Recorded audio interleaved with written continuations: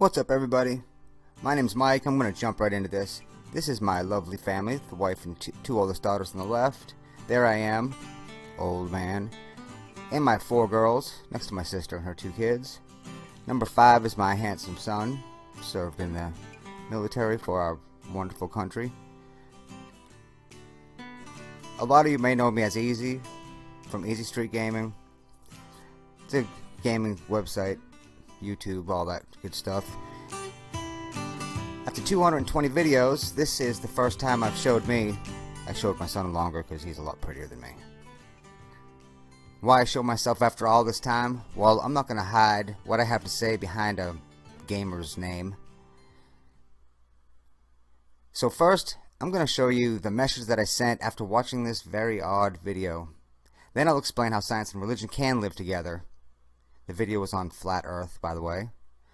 What I understand is probably different than about 99% of everyone else's views out there. And you trust me on this, and you'll hear later. This is what I wrote this guy. Hey, my friend, I think the time and energy that you put into constructing this video was quite admirable.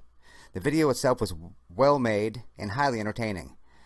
I think you're a smart guy to see things in the manner that you do.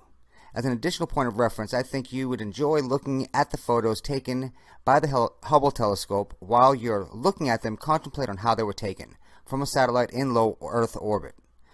I would also suggest that the specific calculations that make things like our TV satellites and others like the Hubble actually do their job. A good example would be our global positioning satellites. They work because we can factor very specific mathematical equations into the programming of the computers that receive data from these satellites. Some other calculations that I've found fascinating are the exact distance that the eye can see, how much of the Earth can we see with the naked eye, and then if we elevate ourselves, let's say 200 or 300 feet, how much more can we see of the Earth? I think that people like you that are investigating the actual fibers of mankind's existence and questioning what we have been told turns an ordinary man into an intellectual man. Some of our greatest discoveries have come from people that simply ask why. Keep up the good work. Right or wrong may not be the important thing in the end. It could be the journey that's important. Mike. I suck at reading.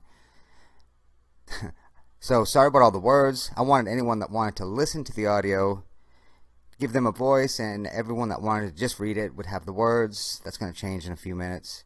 Now, you guys got to stick with me for a few more minutes while I get through what I watched. I know this is kind of lame, boring, but trust me, you want to hang out. So, truth is, I kind of liked the person in the first video. I didn't agree with 95% of what he said, but teach their own. But I followed a link from his YouTube channel or his video to the next clip, and it was kind of a live feed because there was a chat room going on at the same time, and it might be upsetting to you, some of the stuff he was saying. Just be warned right now. I've left a link to his YouTube channel. There's a good chance some will have water, land, and breathable air. Oh, but so far we haven't found Earth's twin. And our telescopes don't have that kind of resolution that could tell us in detail what other exoplanets is like. Remember that. Their telescopes don't have any kind of resolution that could tell us in detail what any exoplanets is like. Okay, first of all, their telescopes are garbage. Now, I'm going to pause a bunch of times while he's in the middle of what he's saying, just to give you my own 2 cents. This guy is a Christian. He also believes in the flat Earth, and he believes that because it says in the Bible that the Earth is flat, that it has to be flat. He believes that only things in the Bible are true, and he's going to go off. He's real eccentric, and we'll listen to some more, and then I'll cut in a few minutes.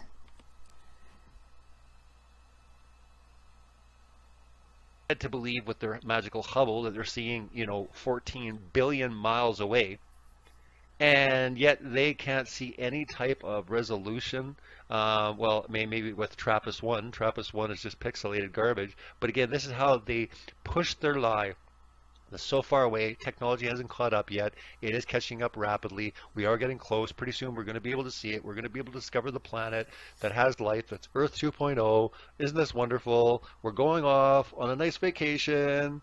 never to come back because, again, it's all a lie. But again, this is the propaganda. This is the fear that they continually push to get us to buy into not only the entire Big Bang heliocentric cosmology and Okay, so wanted to stop him right there. You'll notice that whenever you meet someone that is trying to push a different version of what the truth might be, they're going to try to attack everything that most people find common. Now, again, I'm going to get into this a little more, but I just watch the attacks that he places on everyone as if it's all one person, one big conspiracy. the fact that there's other billions of Earth 2.0s. Absolute, complete nonsense. But this utter lie that everyone has believed is moving towards some very, very dangerous premises. Now, something else that he was going to do is he's going to try to explain, and the reason this concerns me so much is I was watching the chat. He's got a bunch of kids in the chat. I could tell they're really young by what they're saying. So this is a teacher. He's teaching young people that everything they've heard is a lie from their government, everything they've heard from the scientists are lies, that they're all out to get them, that they're to manipulate them for money. It's a weird agenda. So that's why I'm making this. Getting into the fact that, well, now we have to do our part. We have to invest into space. We've got to really start, slowing everything down, pay your carbon tax, and let's see how long we can keep this Earth going. Understand that God created the Earth, that men are not going to destroy it. How complete pompous, how conceited, how high and mighty do you have to believe that you think that you, in your little minuscule power, you have nothing remotely close. Next time you think technology or you think the military might of any country is powerful, just put that aside and think about a massive, massive forces of nature. Just think about hurricane. Think about just anything to do with what we see that God in creation. Our power is just minuscule. And to think that we have all this power, we have the power to destroy the world. I mean, think about that. Stop and think about how silly that sounds. Now, I wanted to stop here because what he's saying is ridiculous again. For people that are Christian, you have God's DNA in you. The things that you say, we have creative power, and one person can influence many to do very destructive or very good things. Yet they have us believing this constantly, over and over and over. We are going to destroy the planet through our misgivings, through our sins, through our dealings. This is what's happening. We have to band together, become part of the New World Order. Let's march ahead. Let's do what's good for Mother Earth. Of course, we wouldn't ever want to upset Mother Earth. I mean, she's just so prized and so precious. But yet, Mother Earth is on her way out, so now we've got to find Earth 2.0. We've got to go throughout the galaxy. Give NASA your money. It's almost as bad as a TV evangelist saying, give me your money and you'll get a blessing. It's like, give us your money and we're going to save you. And they're becoming the saviors. And I've brought this up before so many times with people. I want to stop him there too.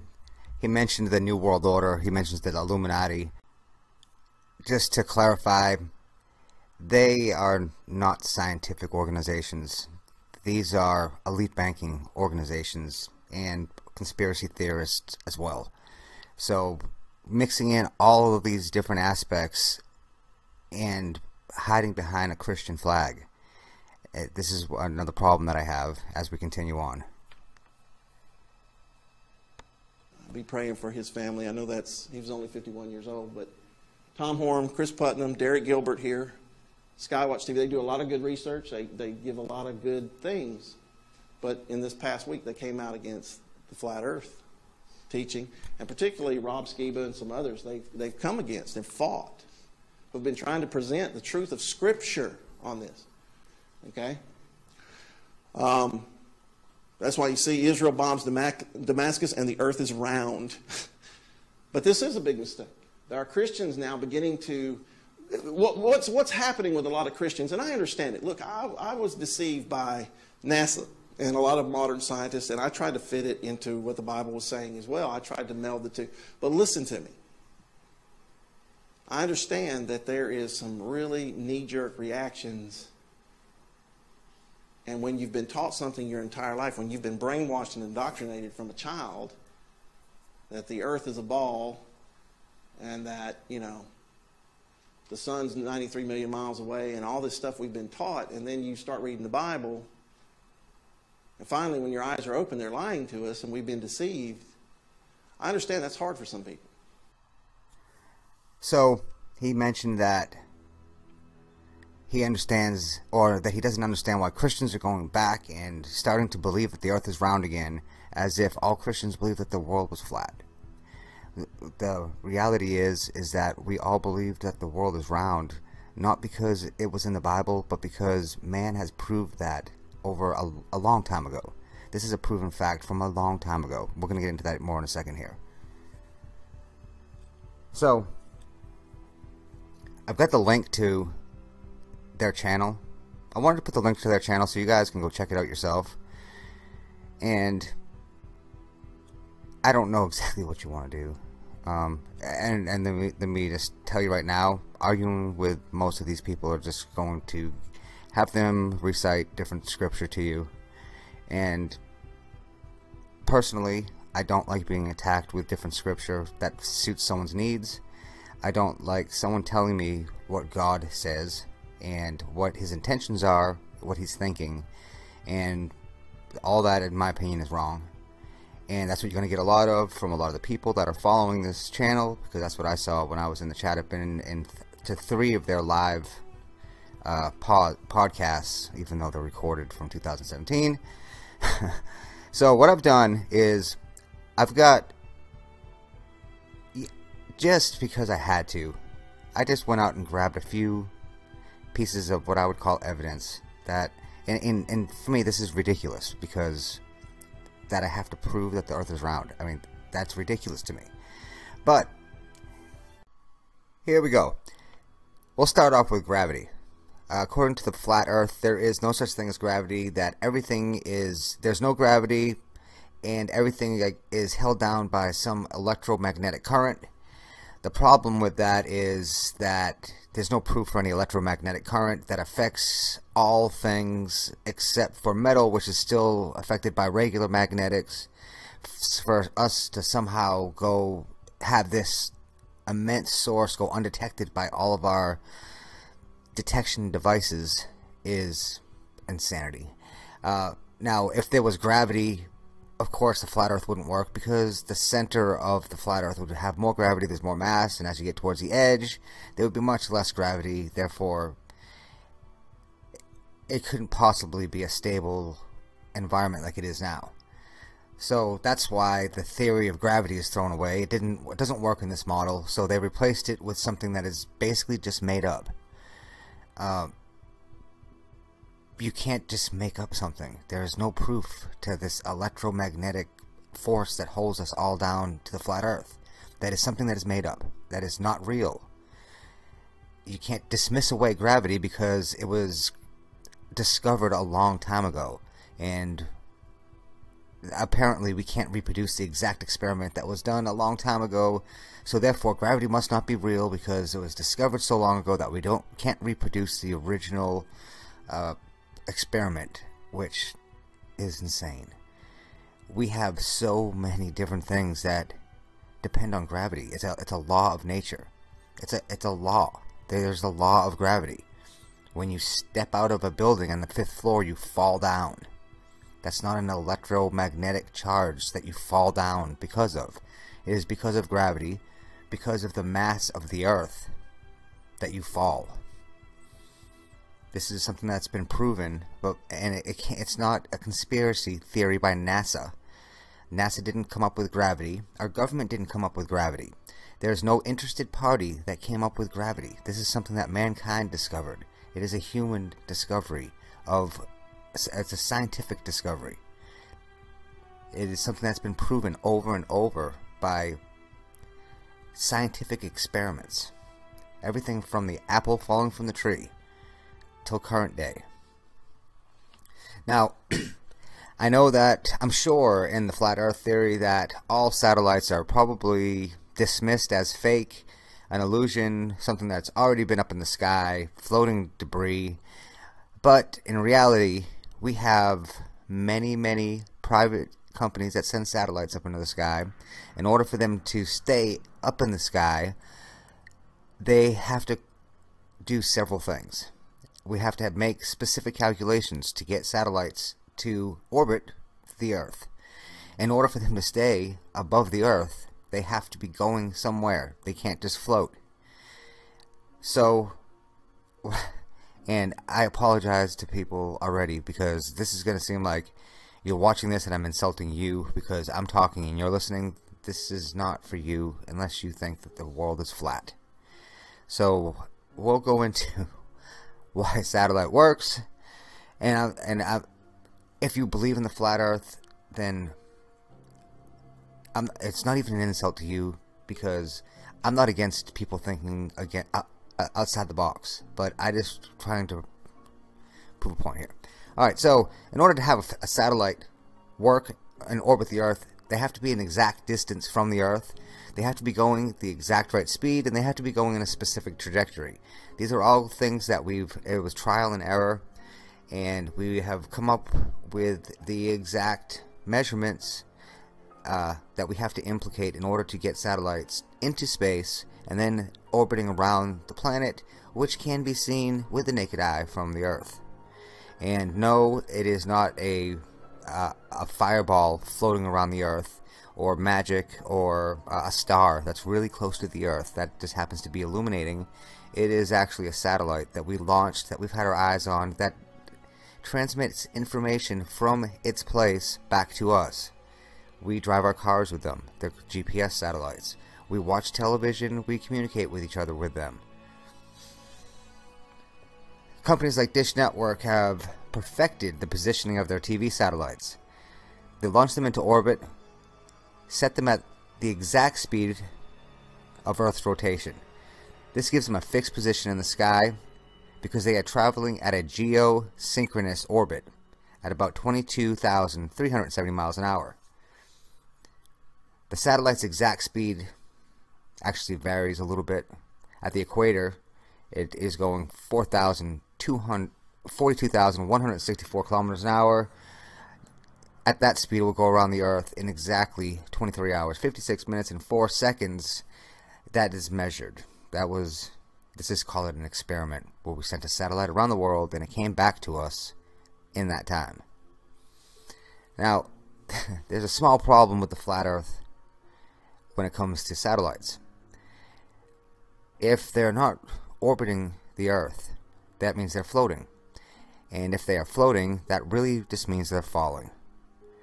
Because you have to have some kind of mechanical device to get something to hover or to get something to fly. Now, the way they have their model is that there is the magnetic North Pole, and they are using the compass example, saying that we're navigating around the world in a big giant circle because of the way a compass works, and that we've all misunderstood how compasses work, and we think we're flying east to west, but we're just flying in a big giant circle. So I'm assuming the reason that they believe that there are no such thing as satellites is because in the flat Earth model, all satellites would either have to rotate around the Earth the same way that the sun and the moon rotate around the Earth, which is around the exterior or around like the rim of the Earth, which is what they think. The sun and the moon rotate around the Earth around like the rim or the white part that's there. I don't know. I don't know the exact way they believe it works.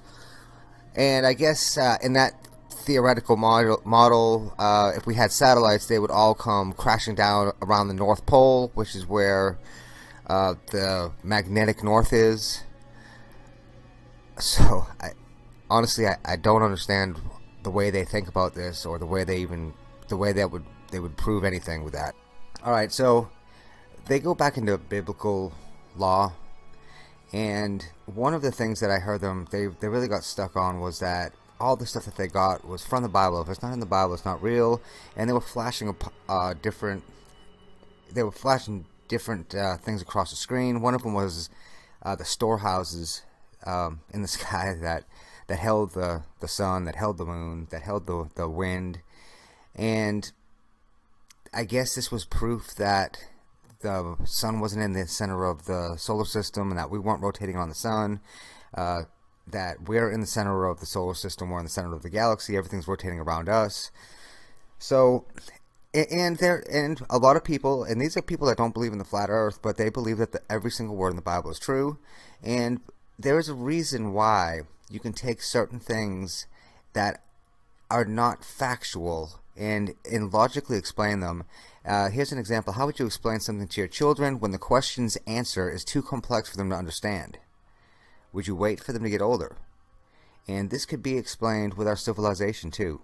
Let's go back to God explaining things to primitive man, because, you know, back when men were in communication with God, we were a primitive race, and there would be no way he could explain some of the stuff that we know now back then.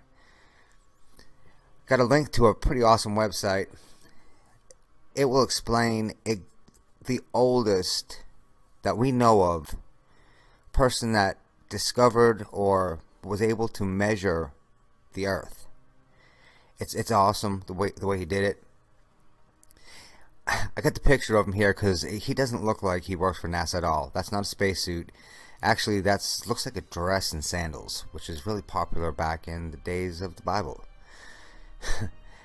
They managed to, back in primitive times, they were able to use shadow, and we've all heard these stories. They stuck two sticks in the ground and they measured the shadows, and they were a long ways away from each other, and because the shadows were cast in different areas, they were able to measure it, and they were able to come up with the circumference of the earth and how wide it is, and they were amazingly close to what we would calculate now with a supercomputer, which, as far as I know, aren't involved in some kind of multi-government, international, worldwide conspiracy theory that at least half the world has to know about, because that's how many people it would take to actually perform this kind of unbelievable conspiracy. Now they do have a theory on why and how all of the seasons are the way they are, with the way the sun rotates around, or doesn't rotate but flies around in a circle around the earth. But with the globular model, it's a little easier to explain why things are cooler away from the equator and how they're hotter at the equator, because it's actually a little closer to the sun. They're saying that the sun is actually just a couple thousand miles away from the earth. Sometimes you have to see it to believe it, though. We can actually see further than the earth allows us to because of the curvature in the earth. Now, a lot of the flat earth people say, well, we've measured it, and we've seen 14 miles with the naked eye, and the ship never disappeared on the horizon. But if you look in this picture, now I'm sure that they'll say this picture is fake, that this couldn't possibly be a real picture, but this is actually a very famous picture of a very famous structure. It's massive. It's unbelievable, actually, if you look at it, but it actually shows the curvature of the earth. Now, part of being a believer is to do our very best to search out the truth. The flat earth is a lie. It was created because many people believe that we are lied to by our government and a lot of their agencies like NASA. Science is our way to measure, explain, classify, to understand the world that we live in.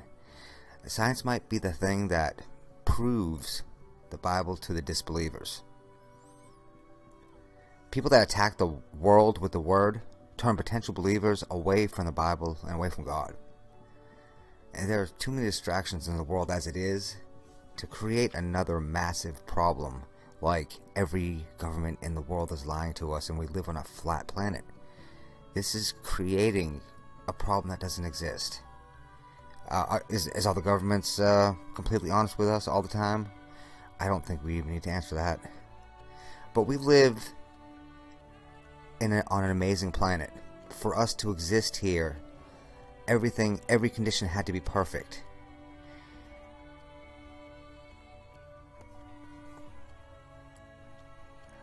I won't get into too much about how awesome the world and the universe is, but to think that people that believe in the flat earth theory, they have to disregard every single thing that mankind knows about the known universe, the known galaxy, the solar system, the planetary systems, and they have to have this steady need to put themselves back in the center of the universe again.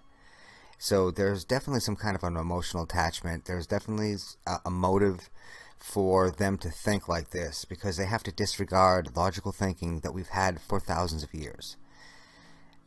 That's the only way I can logically explain why someone would invest their life in such a task as to try to prove the world is flat, when there's just an overwhelming amount of evidence that it's not. And most of the people that are saying that this evidence is wrong, they're just ignoring things that are fact and disregarding things that are true, saying they're hoaxes, saying that it's a conspiracy.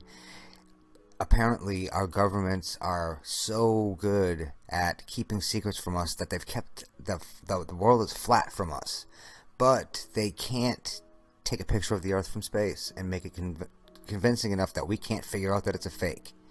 It doesn't add up. It doesn't match up. There's too many things that just thinking about this for an hour can prove wrong just by my common knowledge.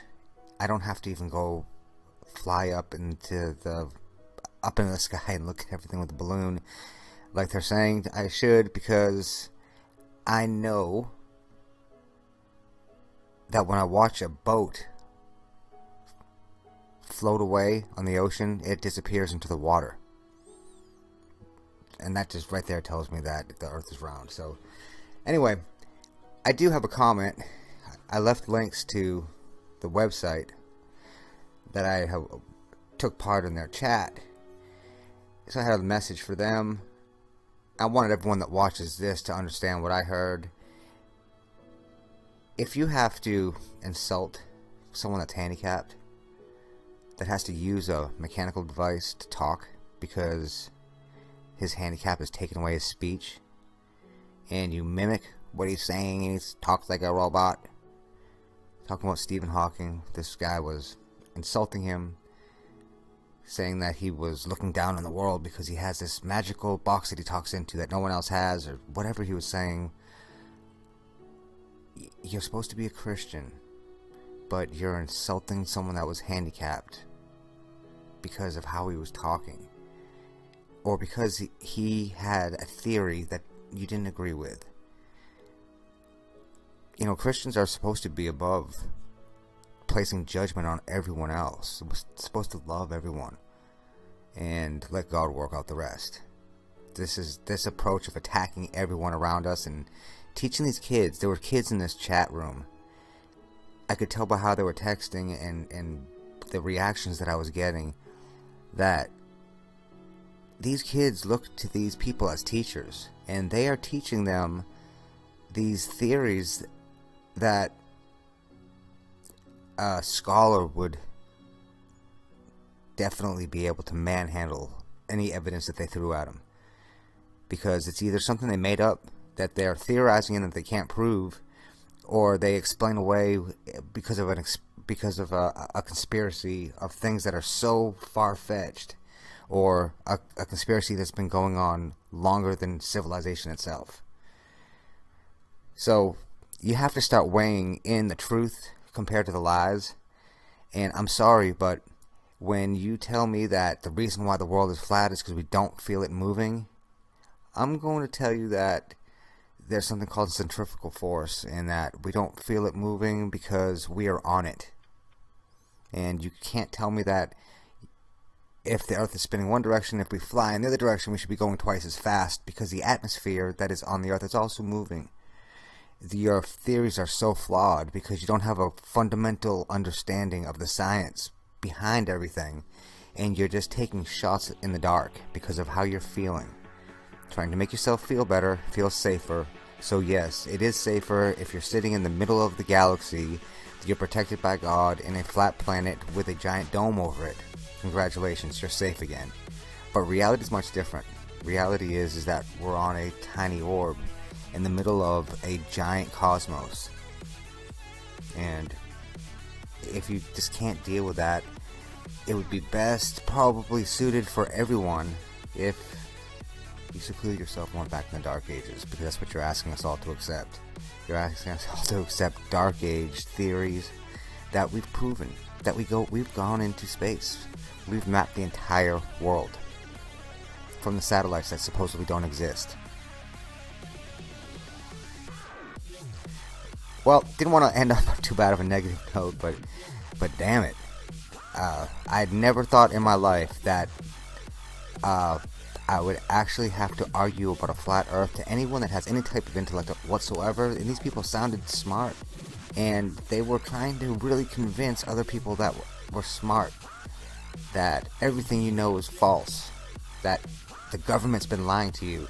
There's no motive. There's no motive to it whatsoever.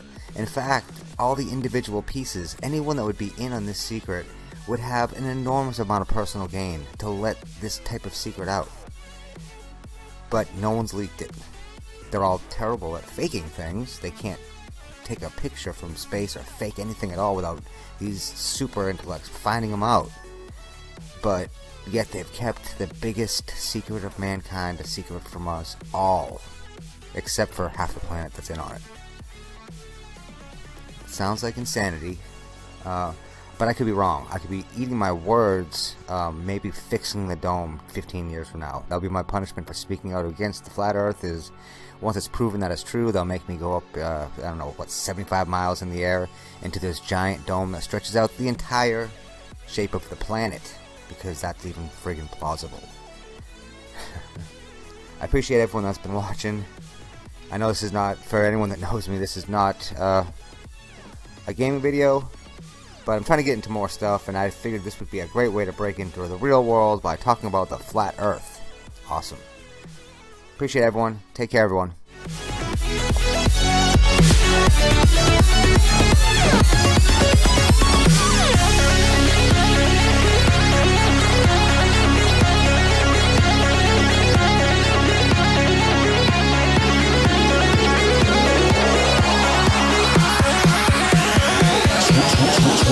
Switch it. Yeah.